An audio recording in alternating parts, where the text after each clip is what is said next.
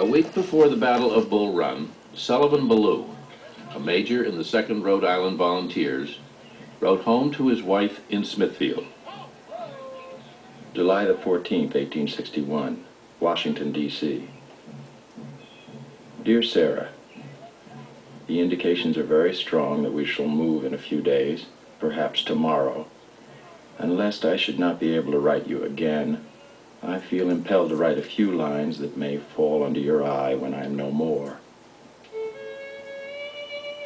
I have no misgivings about or lack of confidence in the cause in which I am engaged, and my courage does not halt or falter. I know how American civilization now leans upon the triumph of the government, and how great a debt we owe to those who went before us through the blood and suffering of the Revolution.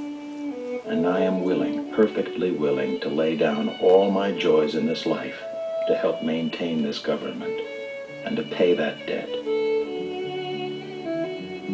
Sarah, my love for you is deathless. It seems to bind me with mighty cables that nothing but omnipotence can break. And yet my love of country comes over me like a strong wind and bears me irresistibly with all those chains to the battlefield. The memory of all the blissful moments I've enjoyed with you come crowding over me, and I feel most deeply grateful to God and you that I've enjoyed them for so long. And how hard it is for me to give them up and burn to ashes the hopes of future years, when, God willing, we might still have lived and loved together and see our boys grown up to honorable manhood around us.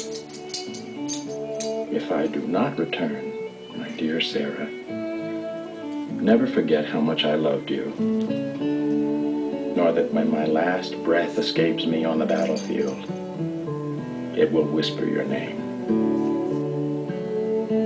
Forgive my many faults and the many pains I have caused you. How thoughtless, how foolish I have sometimes been.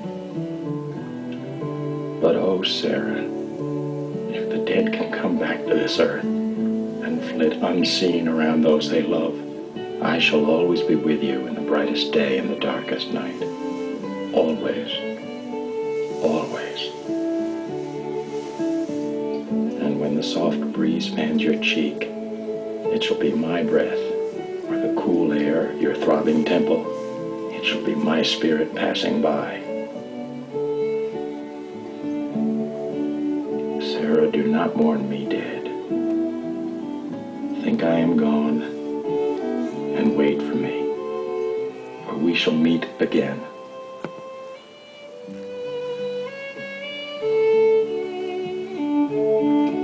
Sullivan Ballou was killed a week later at the First Battle of Bull Run.